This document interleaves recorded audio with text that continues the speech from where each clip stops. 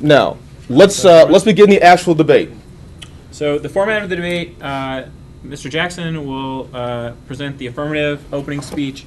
The topic that we're debating is resolved that Woodward should rescind its mandatory random drug testing program for upper school students. Mr. Jackson will be given an opportunity to give an opening statement, and Dr. Gully will be given an opportunity to give the opening negative statement. At that point, we'll have a discussion, and we'll be taking questions from you all via the Today's Meet electronic method. And then at 1:10, we'll cut off those questions, and we'll give each speaker an opportunity to give a brief closing statement. So during the debate, please be quiet, please be respectful, and like we said before, if you have questions, we strongly encourage them.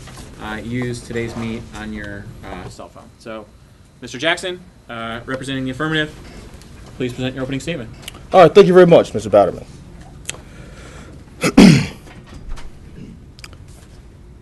The Supreme Court has determined that schools have the constitutional right to randomly drug test students. Nonetheless, having the right does not make it right. And it is this that is the crux of the debate today. Dr. Gully has argued that Woodward Academy's mandatory random drug testing policy is part of a larger comprehensive drug education program. As Dr. Gully stated in his initial announcement, quote, "The aim of this program is to prevent drug and alcohol use. We are convinced that the knowledge of possible testing by Woodward would encourage many students to say no when presented with an opportunity to use drugs or drink alcohol," end quote. I concede that Dr. Gully's stated goals are noble. However, the process by which Woodward Academy seeks to achieve those goals is fatally flawed. Woodward Academy should abandon this policy for a number of reasons. First, the best scientific studies conclusively prove that mandatory random drug testing does not decrease drug use. The first large-scale national study on student drug testing conducted by researchers at the University of Michigan and a National Institute on Drug Abuse found no difference in rates of drug use between those schools that have drug testing programs and those schools that do not. Based on data from 76,000 students nationwide, the study found that drug testing does not have an impact on illicit drug use or belief about the dangers of drugs. In 2006, the researchers at the University of Michigan conducted a more extensive study with an enlarged sample of schools. The updated results agreed with the previous study. There is no impact correlation between mandatory random drug testing policies and the reduction of illicit drug use. Thus, in short, social science disproves Dr. Gully's stated policy goal. As a result, Woodward Academy should abandon the policy. Science and not personal anecdotes should be the basis of our health policies here at Woodward Academy. Second, the consensus of experts agree that drug testing is ineffectual. Physicians, social workers, substance abuse treatment providers, and child advocates speak on one accord in their condemnation of the efficacy of a mandatory random drug testing program. They agree with science. Random drug testing does not deter illicit drug use. Prominent national organizations that oppose drug testing programs include the American Academy of Pediatrics, the National Education Association, the American Public Health Association, the National Association of Social Workers, the National Council on Alcoholism and Drug Dependence, and Mr. Jackson. All of these groups have testified that drug testing causes students to shift their drug use to alcohol, tobacco, LSD, inhalants, hallucinogens, and other drugs that do not break the brain-blood barrier. Thus, implementation of the Woodward Academy policy incentivizes students to turn to more dangerous drugs that leave the body quickly, to turn to those that are not tested or those that cannot be tested, and to turn to binge drinking. This will lead to an even greater health and public safety risk. Dr. Gully has previously argued that the policy gives the students an out, a way to resist peer pressure. I can't take a hit on this joint because Woodward Academy tests. In reality, the policy only gives students a reason to say no to specific drugs, namely only those that Woodward Academy tests. And they do so for the wrong reason. Instead of challenging peer pressure and aggressively rejecting invitations to experiment with drugs at all, students are taught to make excuses and to apologize to their peers for not going along with the program. The reasons students say no matters. If students learn to say no only to the specific drugs and for the wrong reason, then they will be less able to say no to other drugs, especially alcohol, and will leave Woodward unprepared to successfully counteract negative peer pressure. The best practices would dictate that education and empowering teens to make good choices about what to place inside of their bodies is better than threats of punishment and reprisals simply for disobeying the adults. A comprehensive drug and alcohol education policy alone is a better strategy to reduce illicit drug and alcohol abuse. Third, drug testing leads to teen oppositional behavior, which only amplifies their illicit drug use. The American Academy of Pediatrics provides evidence that the majority of students perceive the test as adults' mistrust of teens. A pee first, talk later mentality fosters mistrust and creates an artificial barrier to open discussions about illicit drug and alcohol use. This makes it less likely that students will report safety issues to any Woodward Academy employee or admit that they have a medical condition that needs addressing. In addition, this pee first, talk later mentality leads to oppositional behavior to try to beat the system and to game the test. It seems like common sense that if students are warned that they could be tested, they'd be less likely to risk getting high in the first place. Well, let me tell you something. Common sense is the most uncommon of all of our senses. Adult common sense is not the same as teen common sense. Those two are not identical. It is at this crossroad that the adults in this matter have made their mistakes in supporting the Woodward Academy policy. Teens take risk. Teens experiment. That is their nature. Teens who take the risk to experiment with drugs already have more than a random chance of getting caught. The Woodward Academy policy breeds mistrust among non-drug using teens and ensnares no more teens than would have been caught otherwise, even without the policy.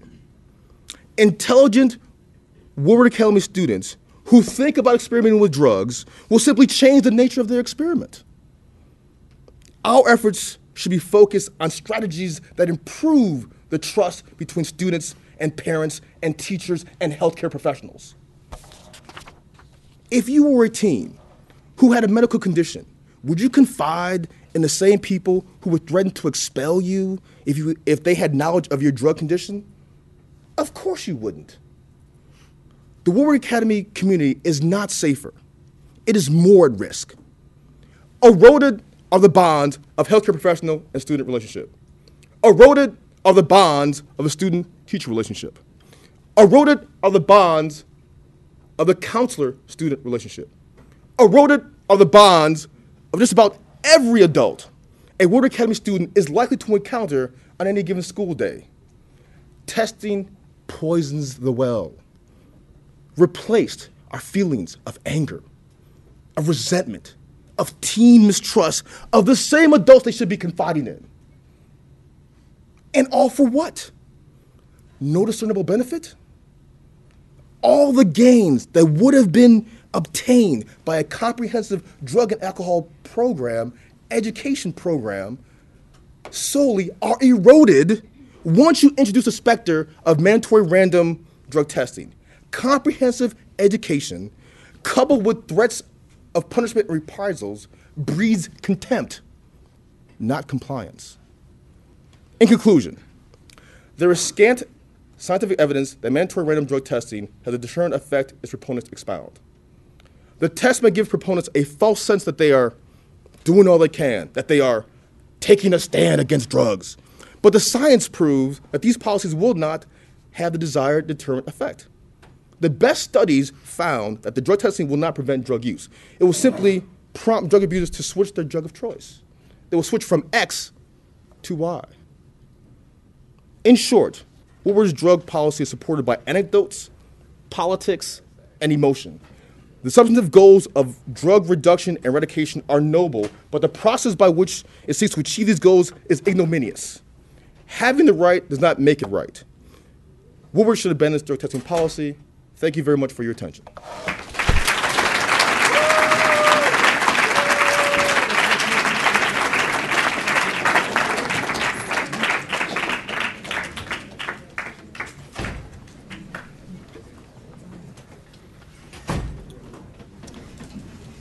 The decision for Woodward Academy to implement a mandatory random drug testing program was taken after very careful, thoughtful, and deliberate consideration, with the health, safety, and welfare of students being the primary factors driving the adoption of the policy.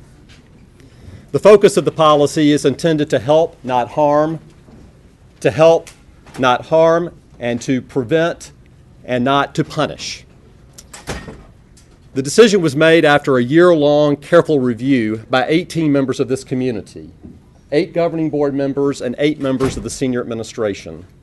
It represented doctors, lawyers, educators, persons from the nonprofit world, persons who work in business, and a DEA agent. After careful review of all of the information, including every argument that Mr. Jackson has put before you, this committee concluded that on balance, that the right thing for Woodward and its students to assure student protection and health and good welfare was to adopt the policy that will be implemented in the fall of next year. Part of what drove the decision was the fact that we believe that we have a very comprehensive education program. When we examined what Woodward does to educate students on the use of drugs here, compared to other institutions, we are persuaded that we have as effective a program as any that are out there. And yet, anecdotes persist about student drug use.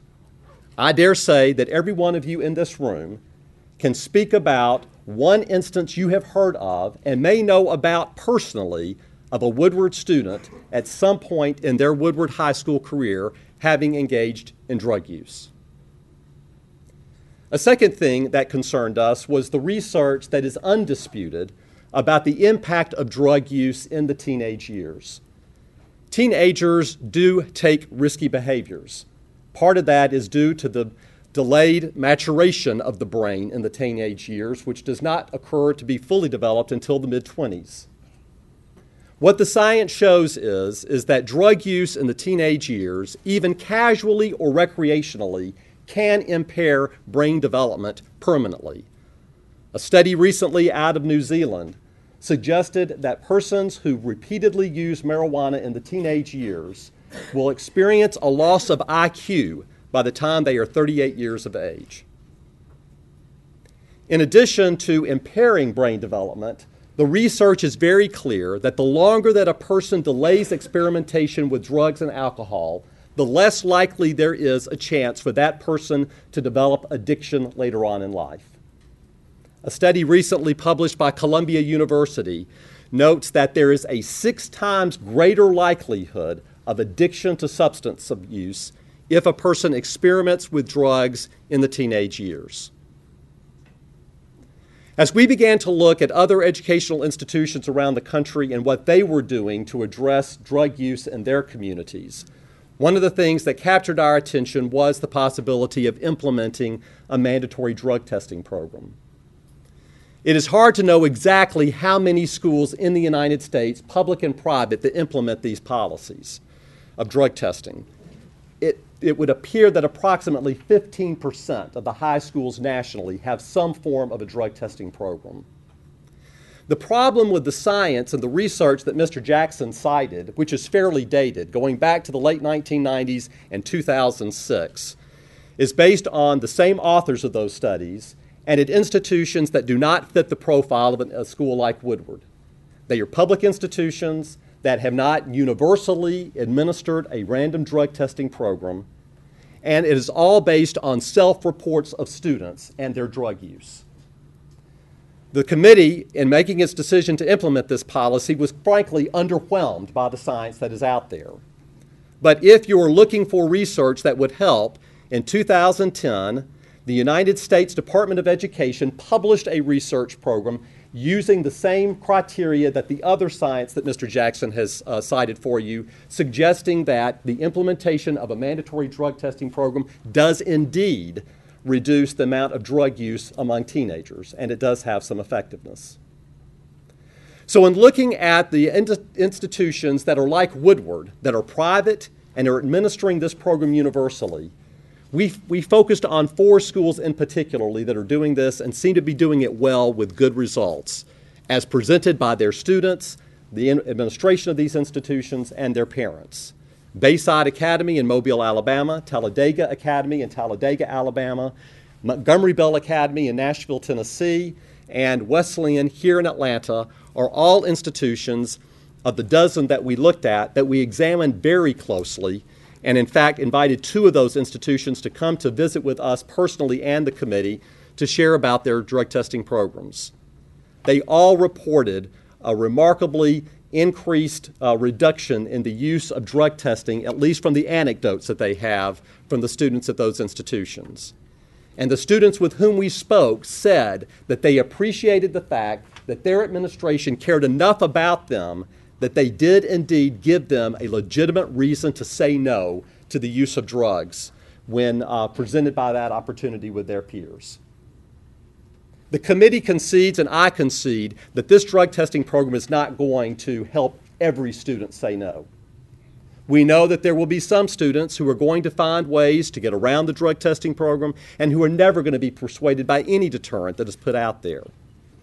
But based on what we knew and believed about Woodward students, we believe that the vast majority of you would be persuaded by having available to you another opportunity to say no to your peers beyond just saying that your parents oppose it, but to say that you are worried about the possibility of being tested yourself for drug use, and that therefore gives you a good reason to say no to your peers. Finally, the committee was persuaded that we, like it or not, are in a day and age of a drug testing culture. Any of you who are athletes that go to Division I institutions upon graduation, 90% of the Division I NCAA schools test their athletes. 65% of the Division II institutions test their athletes. 25% of the Division III institutions test their athletes. And if you were fortunate enough in any of those divisions to make it to postseason play, you would automatically be tested. So athletes, at least, will not be immune from testing once they get into college. But then if you look at what happens post-college when you are applying for a job, most Fortune 500 companies require at least pre-employment drug testing. Any business related to health and safety is going to require a drug testing of you, at least as a pre-employment opportunity. And finally, there is great encouragement from the insurance industry for institutions to reduce their employment, their workers' compensation employment insurance by implementing mandatory random drug testing programs of their employees. Because we are implementing that here at Woodward, we will have a $10,000 reduction in what we have to pay to health insurance providers. The theory being that employers will save money because they will have healthier, more productive employees working in their organizations. So despite all of the evidence of what Mr. Jackson presented to you as reasons not to have this policy, the committee believed that when you weigh all of the evidence that is out there, the risk to brain development in the teenage years, the legitimate deterrent effect that is provided to students by being able to say no to peers when presented with the opportunity to take drugs, is a reason why we believe that this policy is worthwhile and why I oppose the resolution that Mr. Jackson has presented to you. Thank you.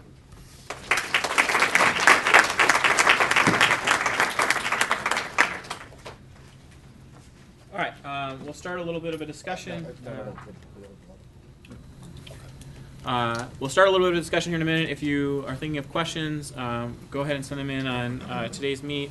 The URL is on the board, and we'll start taking those questions momentarily. So let me start with you, Mr. Jackson. Yes. Dr.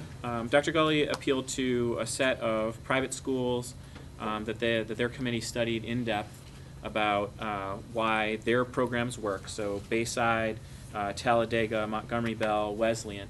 What would you say to the argument that by asking those schools about their programs, that we should model them and that they're a better fit than maybe the public institutions that were studied in different studies? All right, well, I would have a couple responses to that.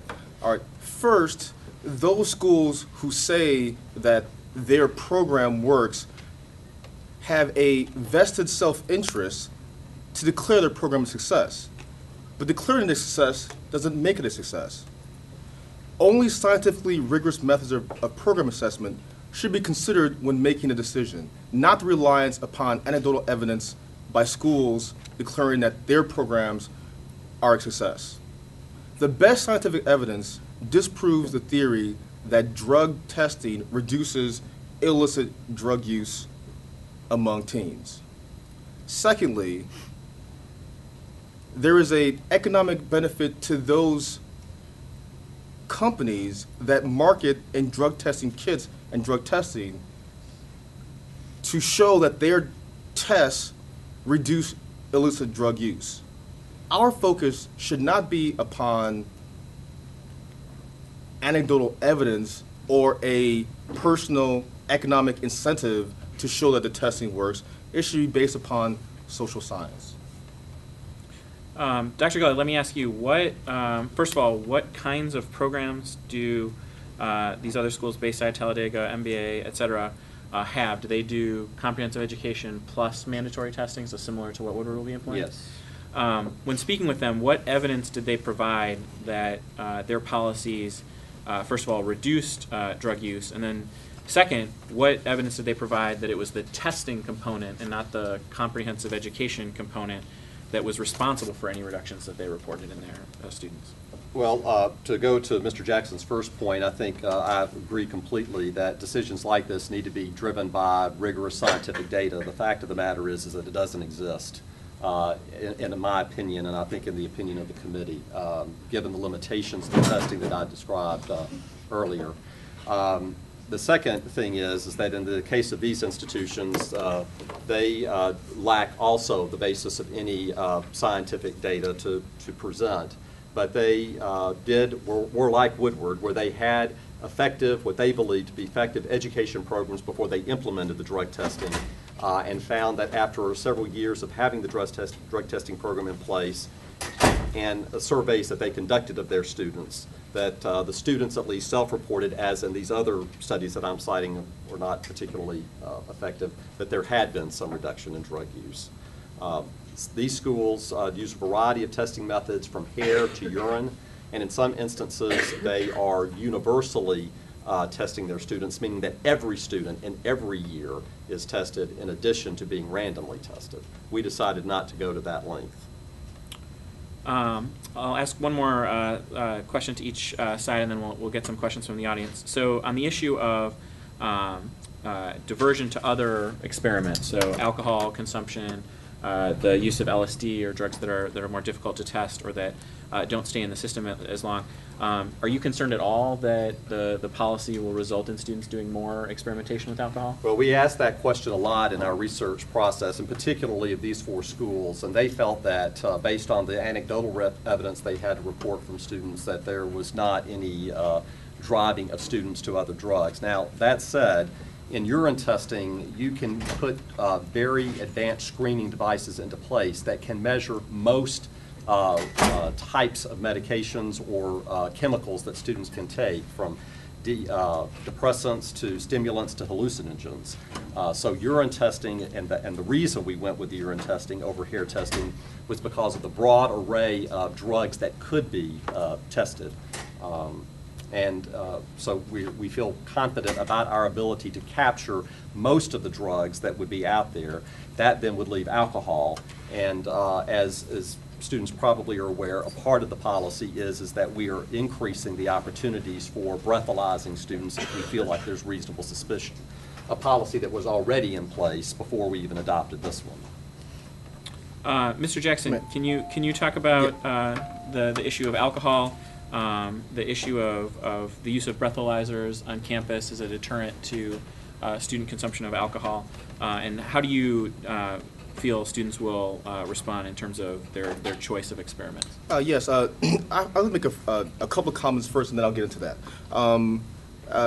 Dr. Gully mentioned these 4 schools, and he used the word anecdotal evidence, and that's exactly precisely the point that we're trying to make, which is we're making health decisions here at Woodward Academy based upon anecdotal evidence. It would seem to me that the best practices would indicate that you make these decisions based upon science, not upon the reported studies of these 4 schools giving anecdotal evidence. In addition, I also want to talk about the committee that Dr. Gully referred to. He mentioned this committee of 18 people, including business people, DEA agents, members of the governing board, and administration. Interestingly absent from this analysis of the committee were members of the faculty, and even more importantly, the student body. This is a teen issue in which students are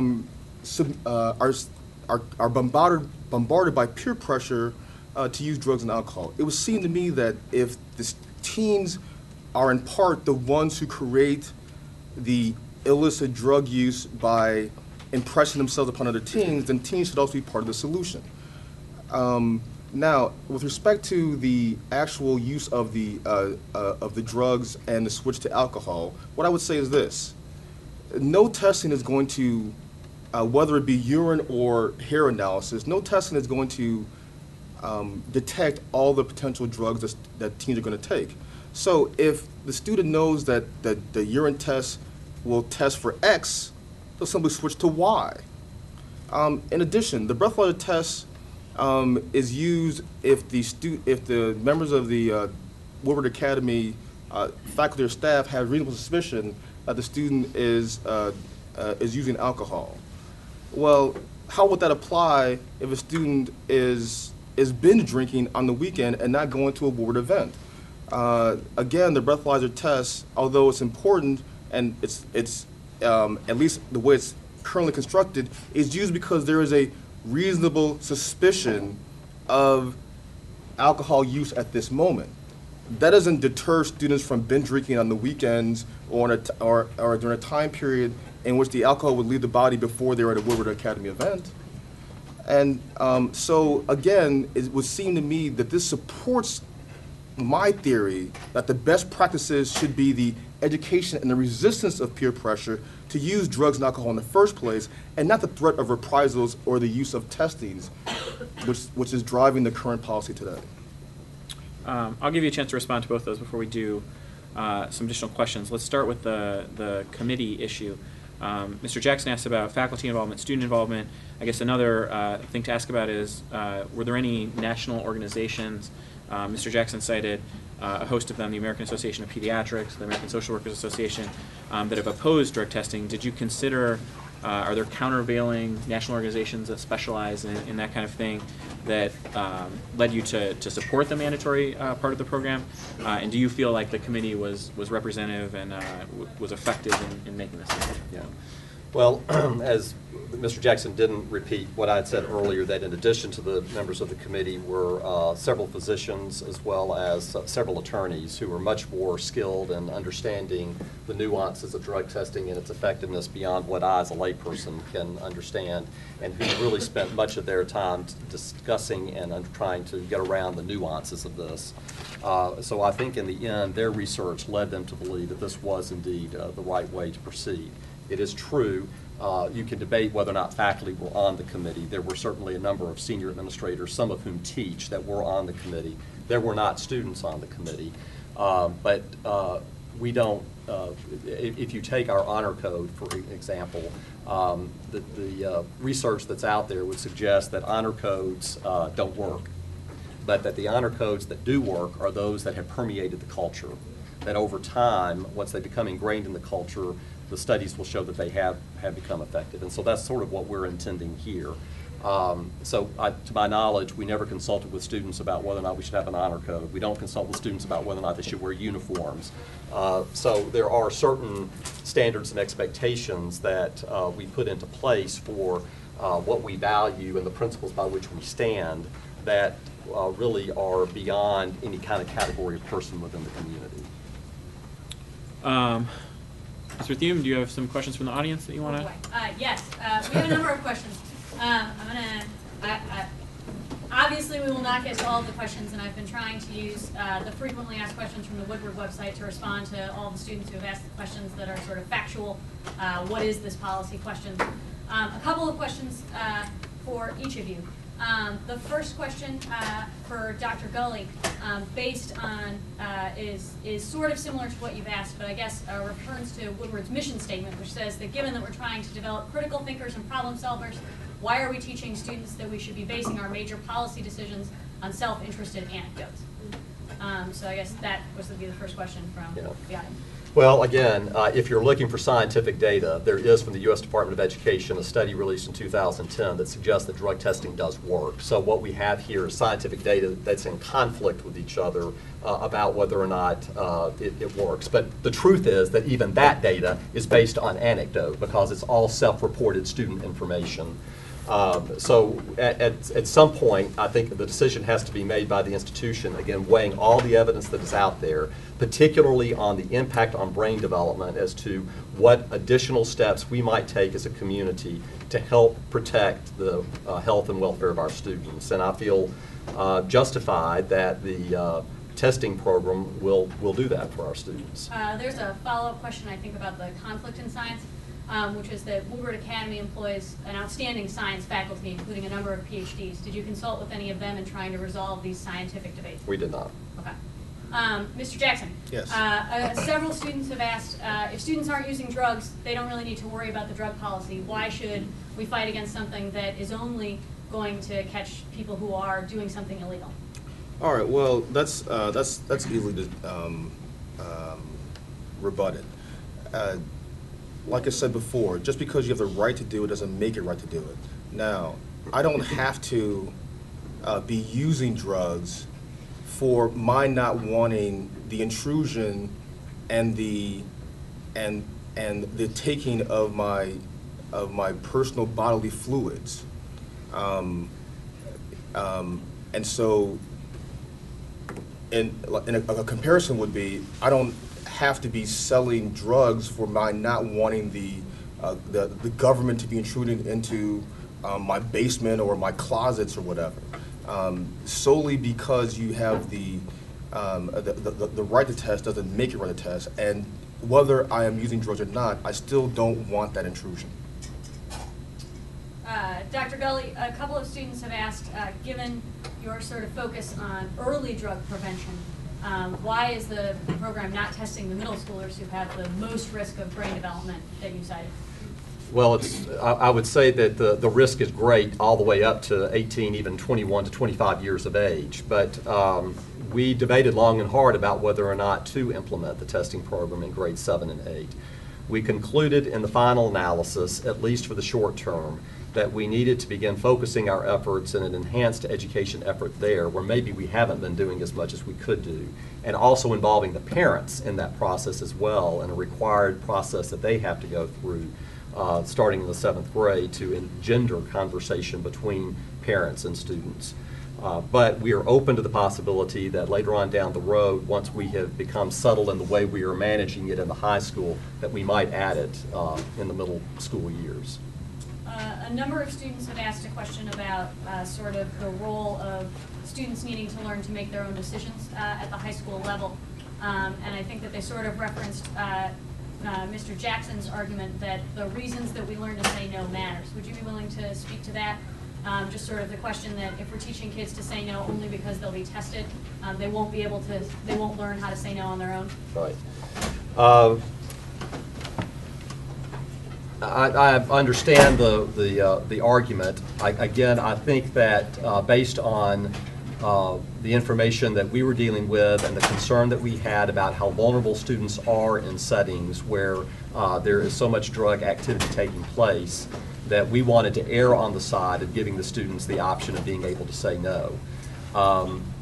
One could argue that why do we have an honor code here?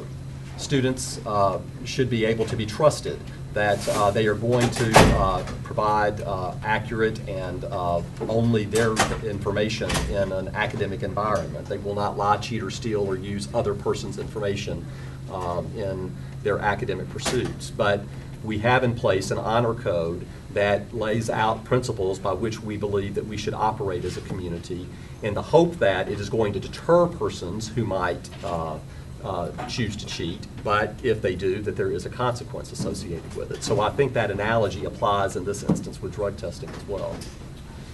So to follow up on the honor code question, I'm sort of combining two questions here, but a couple of students have indicated that the honor code only applies to activities at school, and given that the drug testing policy looks for things that happen outside of school and that are now legal in several states, why is this something that Woodward feels is not overreaching? Well, for one thing, chemicals that you ingest in yourself have a lifespan beyond when you actually take them, other than probably alcohol, which is a more limited duration. So what you do on Saturday night in terms of any drug activity in which you might engage is still with you on Monday and Tuesday. So that, in my opinion, is not an overreach for students. I would also like to add, though, however, that the distinction, Dr. Gulley makes a comparison between the drug testing policy and the honor code.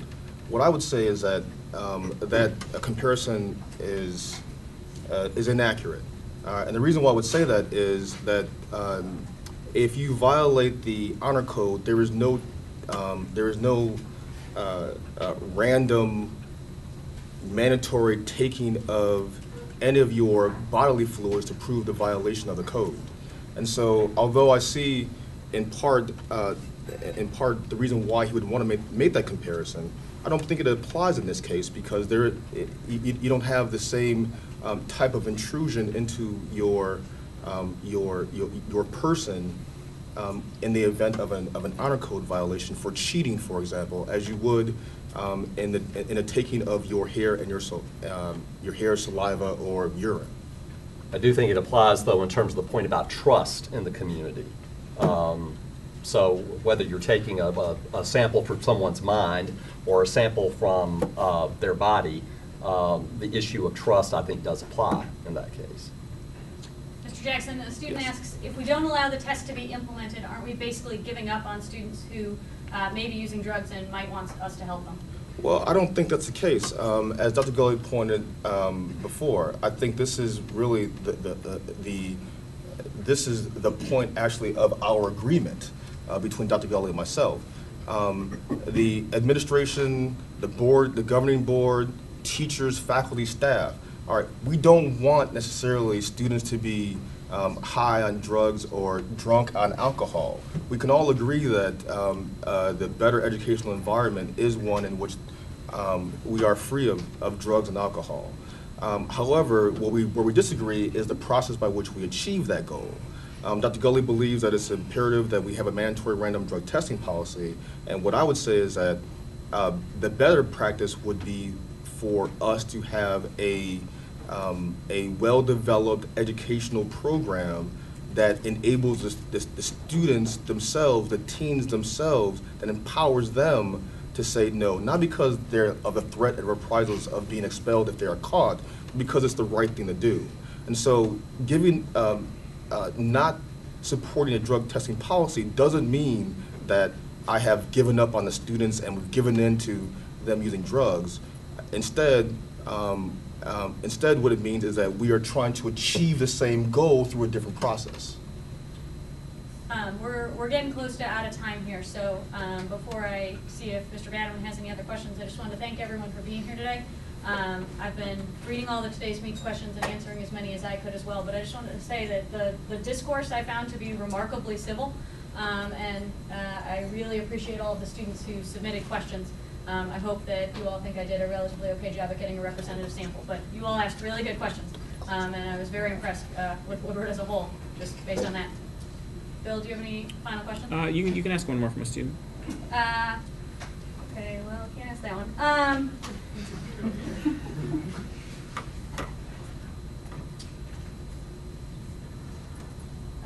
Okay, so one question is that given that a number of adults, including prominent adults, have admitted to doing the things that we would expel people from Woodward doing, past presidents, et cetera. Have you all considered that perhaps these things are not lifelong impacts and that we should sort of let students try and make their own decisions and figure things out, given that most of them do turn out to be okay? If we had the luxury of the potential that a student is not impaired for making decisions that are not the right ones in the teenage years, I would say yes, in an ideal world we would do that. But the fact of the matter is the science shows that the human brain in the teenage years is not developed to a point where you can rely on that kind of maturity and just hope for the best later on. And so that's the reason, in part, for having this, is to protect students for the future. Before we do our closing statements, one thing that we try to encourage students to do as they learn to debate is to find areas of agreement even when they have disagreements with other people about public policy positions, ethical positions, or in this case, education issues. So I'm going to ask Mr. Jackson, what argument that Dr. Gully has made today was most persuasive to you and resonated the most with you? Which argument can you find agreement with Dr. Gully?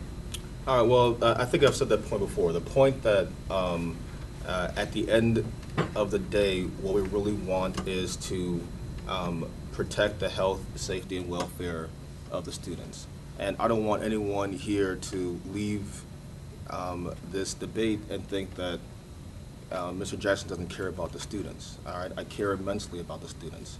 And I think Dr. Gully does as well. The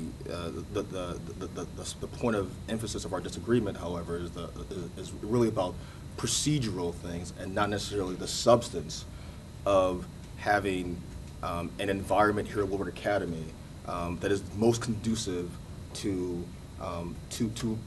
learning and development. Dr. Gully, same question for you. What of Mr. Jackson's arguments do you find most persuasive or compelling? I don't know that I could express it any more articulately than he did. I think we are in agreement that we want the very best for our students, particularly on this particular issue and what is the best way to go about doing it. If I thought that our education efforts or a revision of the education efforts would result in the kind of reduction in risk-taking behavior that Mr. Jackson advocates, I would be all for doing that, but we're just not convinced that that can be done because we are so persuaded by what we have been doing and the enhancements that we have made to the education program here that an additional step like this was important. All right, well, we've got a few minutes left for some closing statements. Dr. Gully, if you want to take the podium and give some closing thoughts about the policy, you have the floor. Okay. I think I just feel better staying seated. Stay seated, right. Go, of course. I want to thank Mr. Jackson for initiating this and for the obvious care and thought that he's put into researching the matter. He probably didn't have to do a whole lot on it, however, because I know of his passion on this topic, and for what I believe to be a very civil and thoughtful exchange that we have had.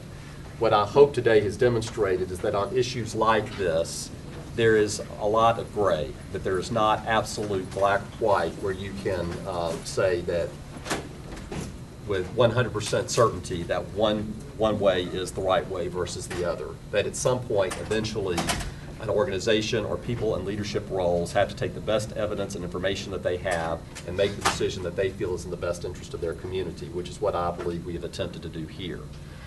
So my willingness to participate in this was both because I felt like you as students deserved the opportunity to hear this exchange, though we did have an opportunity with you in the fall to have this kind of conversation, but not in quite this way. And secondly, because I have great respect for our debate program, its long and proud history and its excellent leadership, and Mrs. Berthume and Mr. Batterman. We talk about Woodward being a national model in college preparatory education, and one area where we're doing it is in our debate program.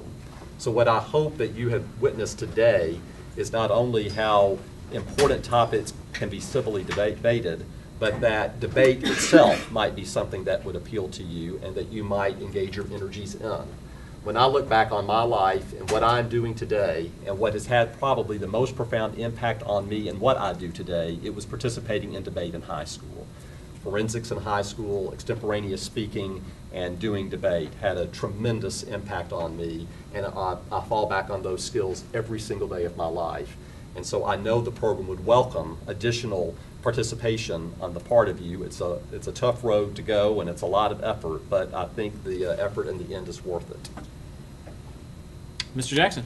All right. Well, thank you very much. I also want to thank everyone who came out today.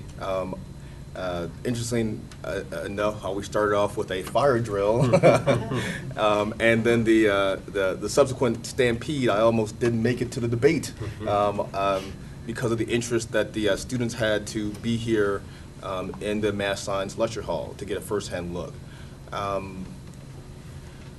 What I would say in closing is that Dr. Gully and I, we disagree about the process by which to achieve the goal. He believes that the program will prevent drug and alcohol use, and although I disagree with that, I pray that actually that I'm incorrect in that assessment. He also says we don't wish to punish. However, I must say it seems like to me that there is a certain punishment reprisals, especially if you consider that after second failed drug test, there's consequences for your actions. He also thinks that the policy encourages students to say no, and my fear is that we will have, that after all is said and done, much will have been said about this drug testing policy deterring drug and alcohol use, but little will have been done to actually deter drug and alcohol use. And again, I pray that at the end of the day, I am wrong. I am not an advocate for teens using drugs and alcohol. I am an advocate for the best practices and the policies which achieve the goal that both Dr. Gully and I can agree upon. Now, I also want to thank Dr. Gully again for agreeing to this debate. Clearly, he could have simply, from his tower, just gave an edict and said, "We're doing this policy." End of discussion. However, when I went in to talk to him about a different debate, we had gotten to a discussion, and he was open to the possibility of in a public policy forum debating this very issue. He could have clearly hid under his desk, and he didn't, and that shows how much of a national model Woodward is trying to achieve. So in closing, I want to thank all of you all, because you all make this thing happen. I want to thank our debate coaches, Mr. Bader and Mr. Berthume, for their assistance.